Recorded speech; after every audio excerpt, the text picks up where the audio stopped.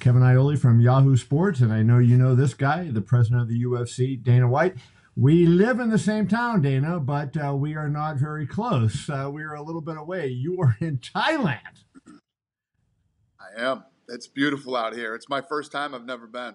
You've never been to Thailand, and I understand as you've been there, you ran into a couple of ex-UFC fighters. So you ran into Mike Swick, who we all know was a former competitor in the middleweight division. What's he up to these days? Yeah, he built a gym out here, AKA Thailand, and it's incredible. It's one of the nicest places I've ever been as far as the gym goes. He's got a restaurant there, like a restaurant that cooks nothing but healthy food. He's got weights. He's got cardio equipment. They got a full mixed martial arts training area. He's got a store. He's got a full Muay Thai and boxing training area. He's got incredible trainers. It's set in the jungle, and it overlooks the water. I'm so happy for this guy. It is very impressive. I've always liked and Mike. What he does is, we're only like 9 hours from Russia here, and a lot of Russians come down. Oh, really? And people come and just fly here to train at AKA Thailand. And they stay down here, and they go and they train every day, and they stay down here for weeks, some for months. It's pretty cool. Is Cody Garbrandt there? Have you run into him? I know he's been posting pictures that he was in Thailand. He was. He left right before I got here. Ah. Yeah, he was here. He was with Mike Swick too. So, I just think people don't understand what you go through sometimes. And I don't know. I know nobody feels sorry for you and what you do because you live a great life. But your travel schedule always ceases to amaze me. Tell people sort of what you're doing. You're leaving Thailand when and where are you going? Yeah, this is actually my first. I'm actually traveling 25 days this month, the month of January. 11 of it is vacation, which I've been ready for a while, and then the rest is as soon as I get back Thursday, and then Friday I fly to St. Louis for the fight with Stevens and Duho Choi, and then I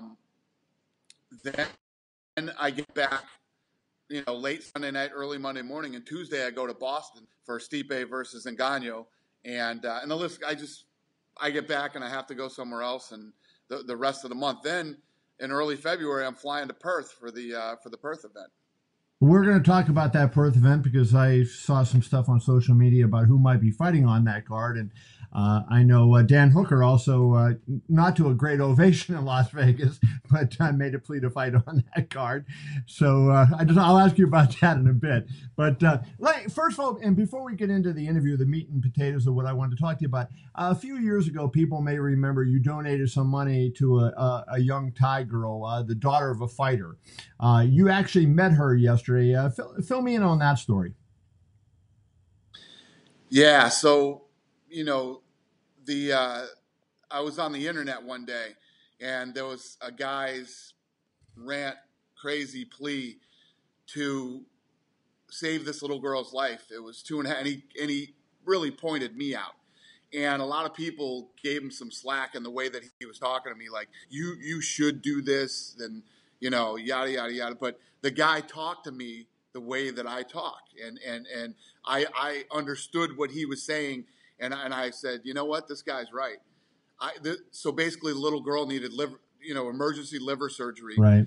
And I can't, and if she didn't get it in 2 weeks, she was going to die, and it cost $50,000. And I said, I have $50,000, and I should do this. So I didn't even hesitate.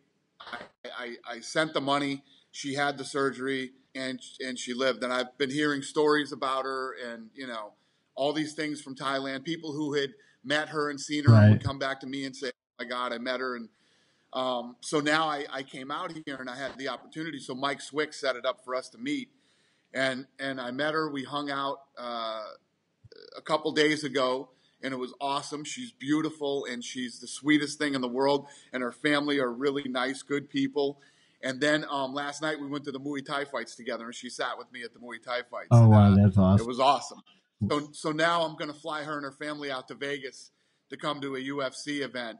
I want to have a relationship with her. I don't want that to be the last time I ever see her. So yeah, do you feel that special, Kim, because you saved her life, and the fact that you were able to do that? Do you feel some bond with her that you might not have otherwise with a kid on the other side of the world? 100%.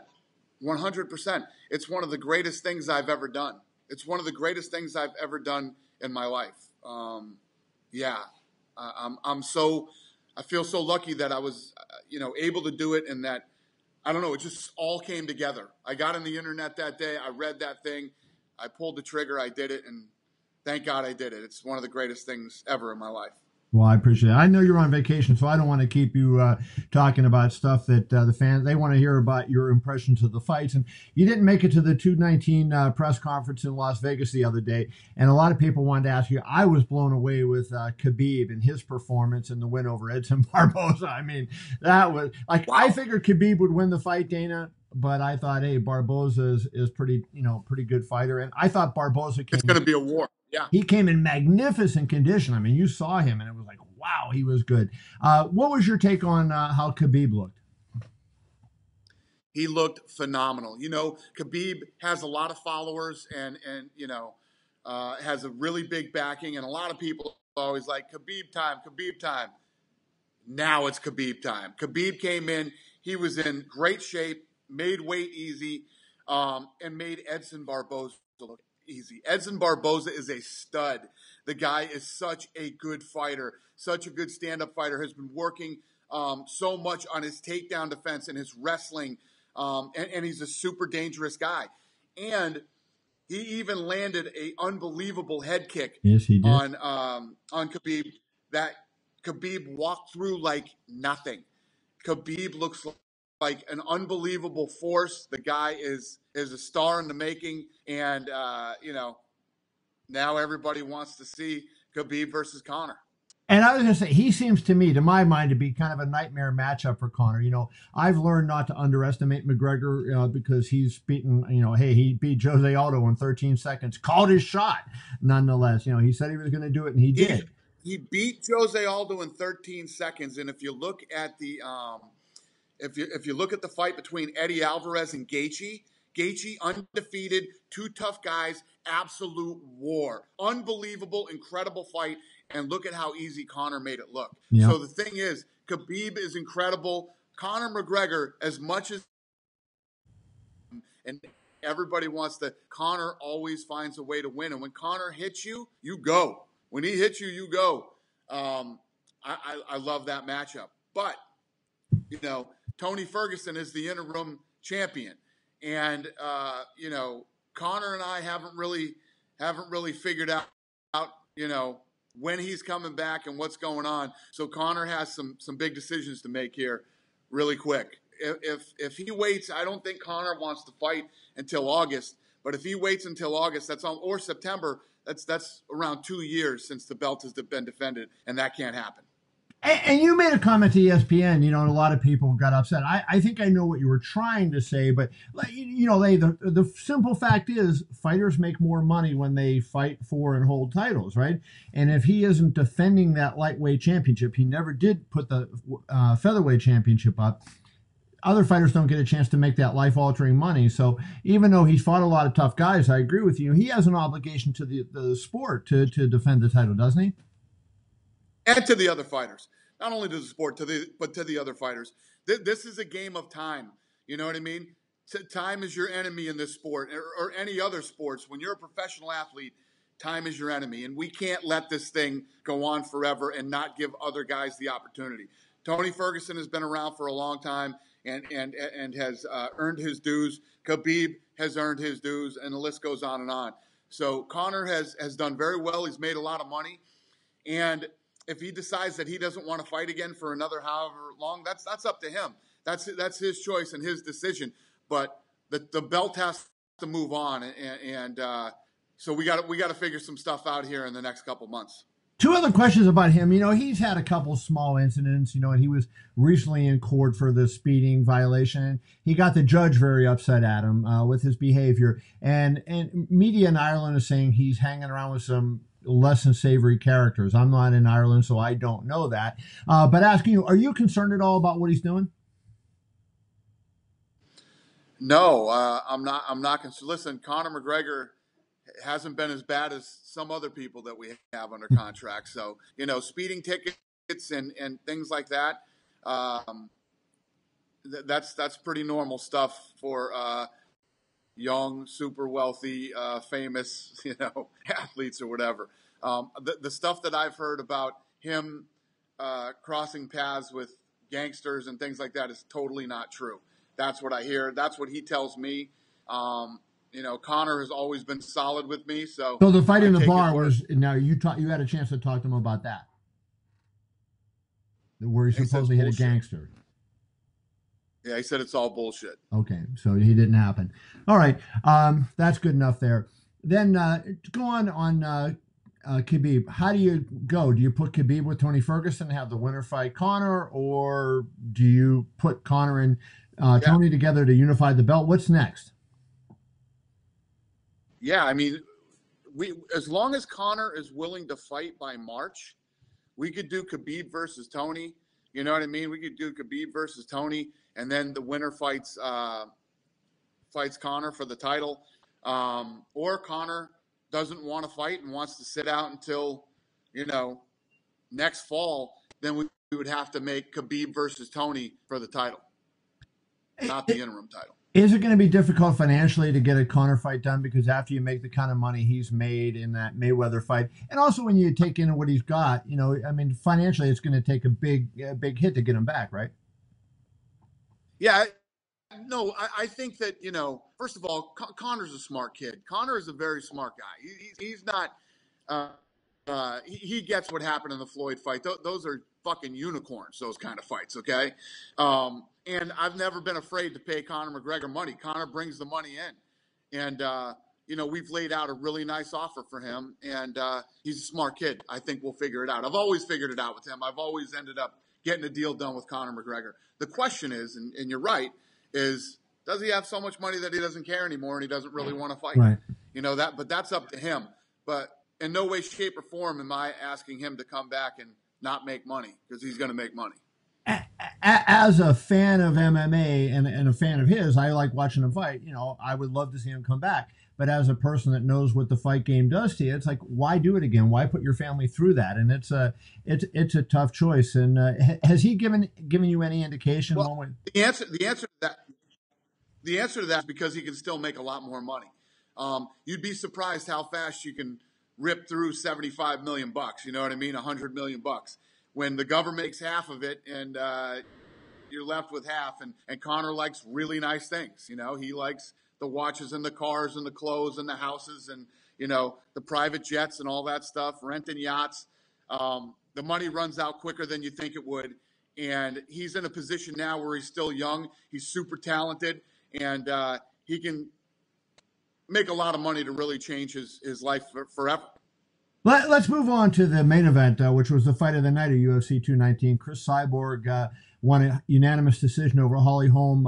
I scored it 4-1 for Cris. I gave round 1 to Holly, and round 2, as the fight was going on, I was leaning toward Holly, but the latter part of the round, I ended up giving it to Cris, and I thought 3, 4, and 5, she clearly won those rounds. So I had it 4-1. First of all, how did you score it? Yeah, well, I didn't really score the fight, like round by round, but I had Cyborg winning the fight easily. Has there been controversy since I've been gone about who won the fight? Yeah, there's just a couple people thought, the 3-2 scores were bad. Everybody thought Cyborg won the fight. They didn't have an issue with that. They had an issue with the 3-2 score. They thought it might have been 5-0.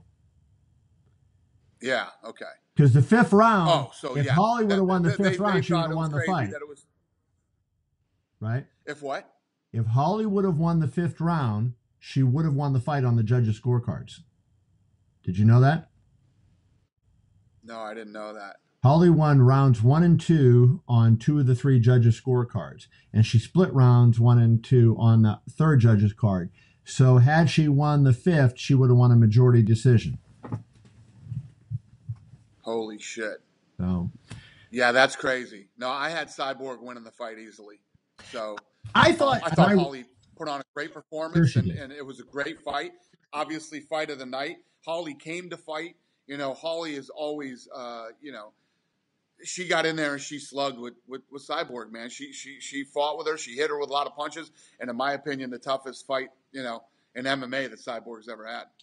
Holly, one question about her. She's forgotten more about fighting than I would ever know. But, I thought there were two things that she did in the fight that I questioned. She seemed to be moving towards Cyborg's power all the time, circling the wrong, what I would think would be the wrong way. And she didn't use her jab, which she has a fairly good jab. Did that strike you at all sitting there watching the fight? Yeah, I just know how her style, she's a counter puncher. And she sits back and waits and lets you, when you come with your offense, she throws her, her counter punches. And that's the type of fight I expected. I expected faster head kicks from her. I thought that her head kicks, I thought she was going to land some head kicks during the fight more than what she did. Do you think maybe the extra 10 pounds, she was just that little bit slower, that reaction time is a little bit quicker because she was bulked up a little bit? I don't know. She looked good, though. She looked bigger than Cyborg, man. Yeah, she was big, strong, but I think you want to come into a fight with Cris Cyborg. I was impressed with her clinch work. She seemed like the stronger fighter in the clinch. And I thought, and I wrote this, I thought that Cris, so many people say she won fights because she was bigger than everybody else, and she simply overwhelmed them with her size and strength. But I thought she showed a pretty good MMA game there, and she showed she was a complete fighter. Would you agree with that? Yeah, she was very poised and very controlled and didn't try to go crazy. And I think the reason is because she showed Holly Holm a lot of respect. She knew, listen, I can't be running in there, throwing crazy punches. I need to take my time, pick my shots, and that's the type of fight she fought that night.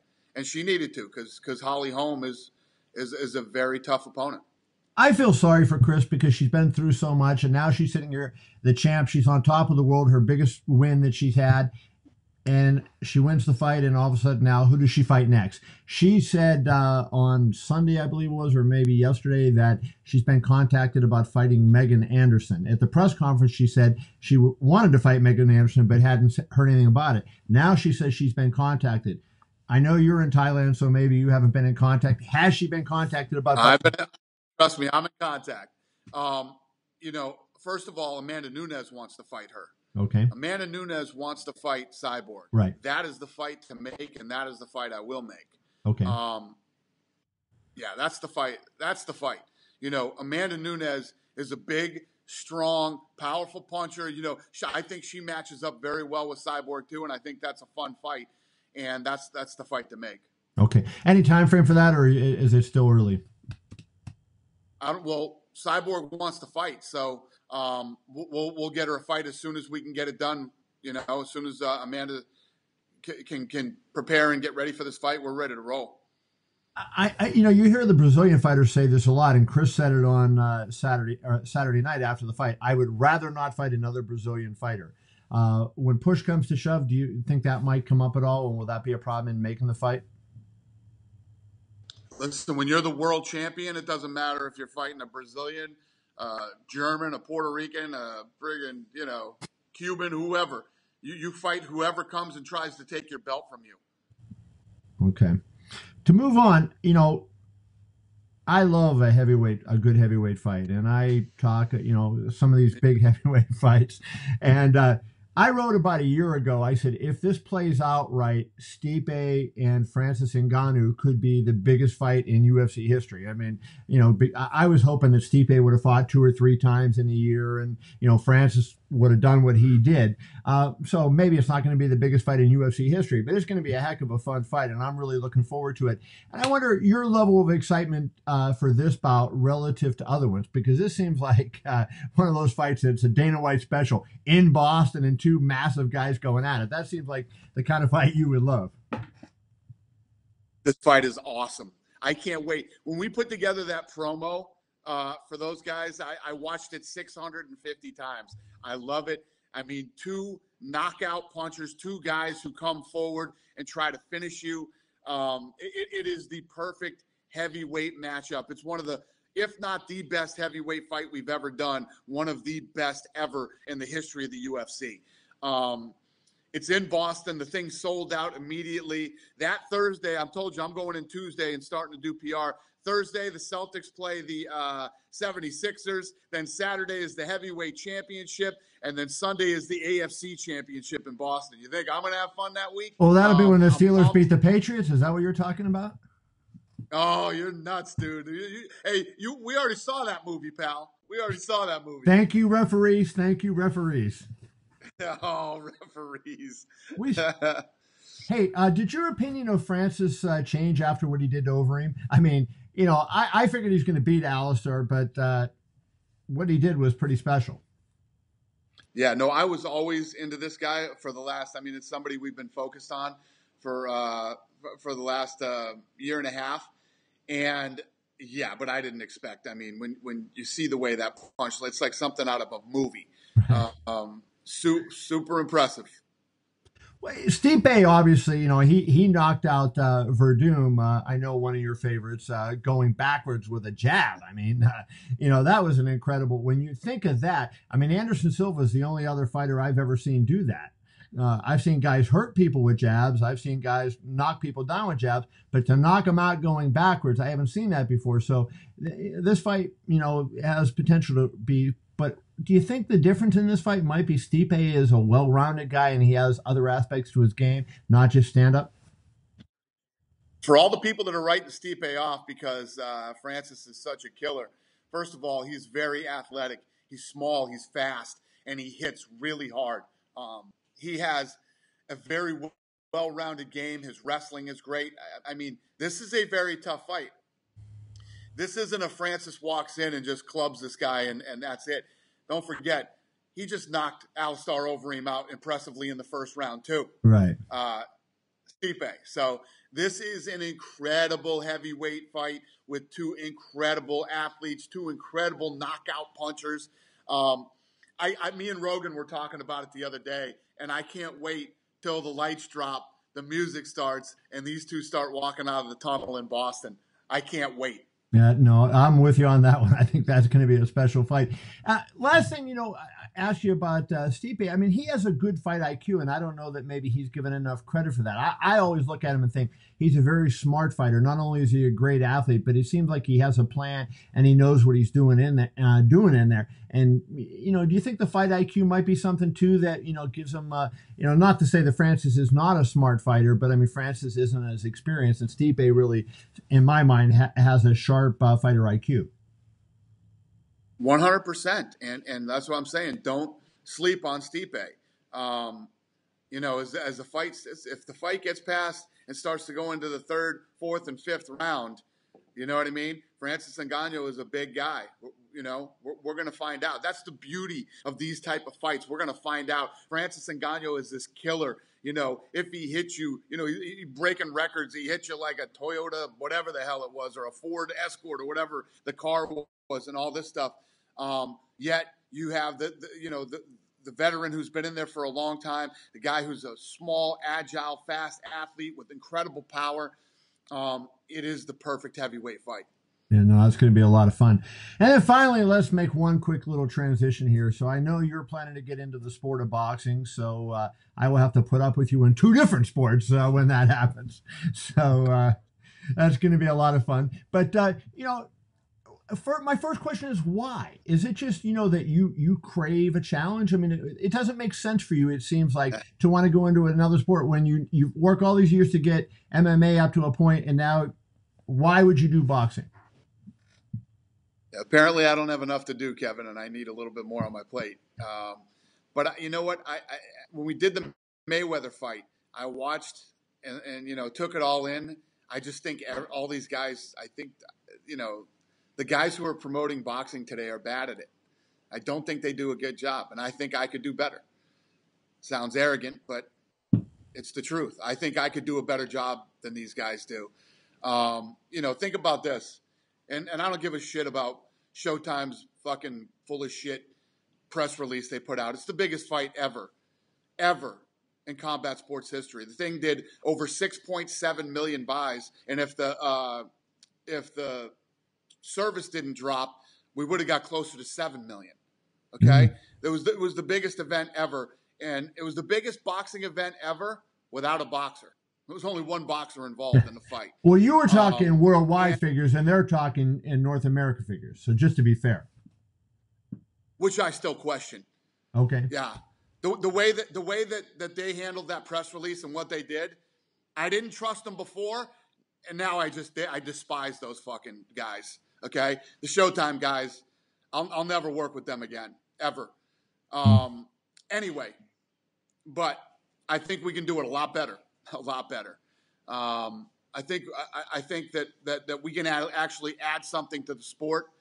I think that we can. I think that we can raise the level of the sport of boxing. So I'm interested in doing it. So the one here's the question: the pay scale at the top in boxing is really high, especially relative to UFC. And so I think the one good thing that you did in MMA was you went and you said, hey, we're going to take the things we like about boxing and keep it, and the things we don't like and get rid of it. And one of the things was having just one good fight on a card. So, you have more evenly matched fights on your card. So there's, 7, 8 fights on a card sometimes, at least 3 or 4 always, but sometimes 7 or 8 fights where you go, wow, I can't wait to see that fight. Boxing, you can't really do it because you can't budget it right now with what some of the top guys make. And I know you have a relationship with Al Heyman. How do you overcome that? Al Heyman's paying, there was talk that Al Heyman, had $500 million. He's already lost $400 million of it, trying to make the PBC work. So how do you overcome these guys aren't going to want to go with you just because you're a nice guy. They're going to want to get paid, right? And if they already have. Yep, I hear you. How does it work?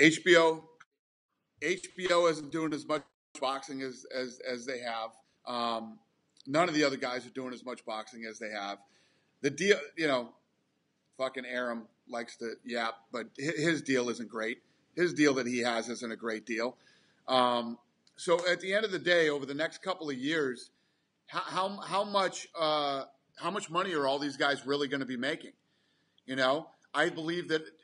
And just because something's been a certain way for so many years doesn't mean it isn't broken, doesn't mean it can't be fixed. Mm-hmm. And I know that there's guys at the top that make a lot of money, and then there's guys on the bottom that don't make anything.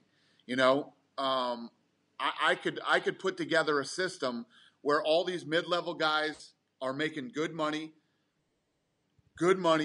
supporting their family, living in good homes, doing all that stuff, and the big guys make the big money. The money can be spread evenly. You got to go out and get a real TV deal, not the Bob Arum TV deal. You got to go out and get a real TV deal and build the same structure that we built in the UFC. Bob Arum talks all this shit. Bob Arum is literally copying every fucking thing that we've done and regurgitating everything that I've said over the last 17 years. The one thing that they're doing on this deal, I think there's a lot of good coming from it because obviously being on ESPN and ESPN's providing a lot of exposure for boxing, right? Hey, look, they're giving boxing attention, which they He's getting a lot of exposure, but for what? Listen, Kevin, well, let me just ask. When you put on a fight and you actually draw on the numbers and the fucking guy quits because his knuckle hurts, you know what I mean? You're doing the same bullshit where people are turning off the TV. And you were at the Robbie Lawler fight, right? I was. The guy's leg was destroyed, okay? Blew his ACL and his meniscus and every other thing that's in your knee out in like the 3rd round. Wobbled over to the fence, laid against it, and asked Dos Anjos to come in so that they could, just bang it out. Robbie Lawler went to the 5th round, and that's one of the big problems that you have. These guys go on ESPN and tank. Well, do you think the people that showed up and bought tickets to that fight and left were happy with the performance? They were not, but I don't think you blame Arum for that, and I don't think you do. But the thing I agree. I'm not blaming Arum. I think I'm not blaming Arum for that. The thing that's important. There's a lot of things to blame Arum for it, so I'm definitely not blaming him for that. Once the fighters step in there, it's out of your hands. Right. It's up to them. They have to carry the show.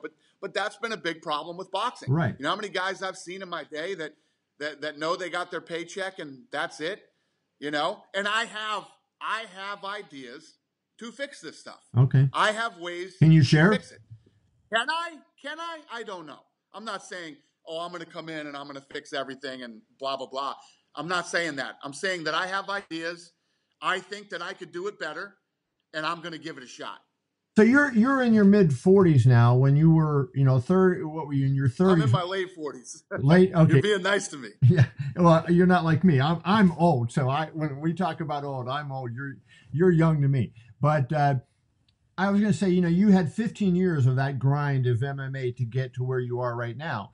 15 years of the grind in boxing puts you in your 60s. Do you want to be doing this and grinding that way for another 15 years?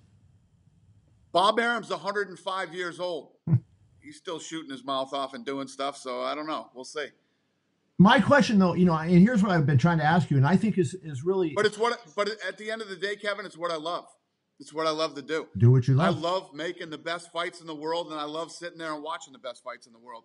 I can't imagine that when I'm in my 60s, I'm not going to still love it. So you've got a lot of enemies in boxing, and you haven't even promoted boxing yet with Oscar De La Hoya and you and Bob Arum and you and all that. But I got two. So, and you haven't even promoted boxing. Yeah, but I'm actually very blown away by how receptive all the other powers that be in boxing are, and how they're all going to come out and meet with me. I'm choosing not to meet with Bob Arum and Oscar De La Hoya. I just not my kind of guys. So I want to ask you two other questions. Everybody else is. Let me go two other questions. One, I think one of the good things that's come out of this ESPN deal, Dana, is you're seeing a younger audience on boxing. When we used to get, I used to subscribe to the Nielsen ratings. I would get HBO and Showtime's ratings, and the biggest category was always P55 plus, people who were 55 and older. And now you're looking in, they've had good numbers in 18 to 34. They had good numbers in 18 to 49. They're drawing that younger demographic, showing that maybe, before they weren't reaching the audience where they were. So that has to be an encouraging sign that boxing is not dead, that there's interest in boxing. It's just you got to find where the people are, right? Yeah, I agree. And I think that if you put on the right fight, you market it the right way, people of all ages, gender, nationalities will all want to watch. Yeah. We're all human beings, and we like fighting, and we will watch it. Where have I heard that before? And then my last question to you is, Al Heyman, as I said, the PBC. I like the concept of the PBC when he first announced it. And I'll tell you this story. This is one of the things I think is symbolic of what I consider their failure. They're going to announce on a Tuesday in New York a press conference to announce that they're having this series of fights on NBC. And they have the first 3 shows already booked up. And I get a call mid-afternoon on Monday saying, hey, do you want to come to New York for a press conference tomorrow? And that's how, they were disorganized or whatever it was intentionally. I think Heyman doesn't care about, any PR or marketing. And I know you're different than that, but certainly that really affected, from the beginning. But I had written that day, said, hey, this will work if they put on the right fights and they keep the quality up. And they kept the quality up for a couple of weeks, and then it fell down. So now Heyman's there, whatever you want to think, is several $100 million in the hole. And I'm hearing, potentially he's looking to get out of the business. Have you talked to him at all about maybe usurping his roster of fighters? Because he has a lot of really good fighters, and maybe, bailing him out, so to speak, and taking those fighters and starting your company with them. Well, I have a good relationship with Heyman. I actually like him very much. So I think that there are a lot of possibilities, not just with Heyman, but with a lot of people. And like I said, people are interested. People are coming out to meet with me. I have meetings set up. I was supposed to have these meetings all in January, but I'm traveling so much in January. It's going to happen in January and parts of February. But everybody's coming out, and I'm meeting with everybody. I'm going to listen. I'm going to find out what everybody's thinking, and I'm going to dive in. I'm not coming in to try to take over the sport or put anybody out of business, including guys like Arum and De La Hoya. I think I could do a good job at it, and I want to give it a shot. 2 really quick questions. If you have a fighter in boxing and Oscar De La Hoya has the perfect opponent for him, would you co-promote with them, given you had a reluctance to co-promote in MMA? Would you do it in boxing? I'm so disgusted by the way he handled the Mayweather-McGregor fight. It's just, the stuff that he came came out and said, then as soon as the fight's over, he says he's in training and he wants to fight McGregor because fighting Floyd was a disgrace, but fighting him wouldn't be. You know what I mean? It's just weird. I don't know if I could deal with Oscar, but you know, crazier things have happened. Me and Tito Ortiz have got things done, so maybe me and Oscar can. So you would be open to co-promoting if somebody else, not necessarily Oscar, but somebody. I'll never work with Showtime again. Okay, Showtime's out. All right, and then lastly, Anthony Joshua, Deontay Wilder. It would be a heavyweight title unification fight. If that fight happens in 2018, will Dana White be involved? I hope so. All right. Well, there you have it. I love that. I love that fight. That would be a hell of a fight. You talk about if you promoted that in Stipe and Francis in 1 year, you might win Promoter of the Year. It'd be good. I'd even vote for you. I appreciate it. We'll make it happen. Thank you, Dana. I'm going to try. I appreciate you, brother. Thank you. Thank you, buddy.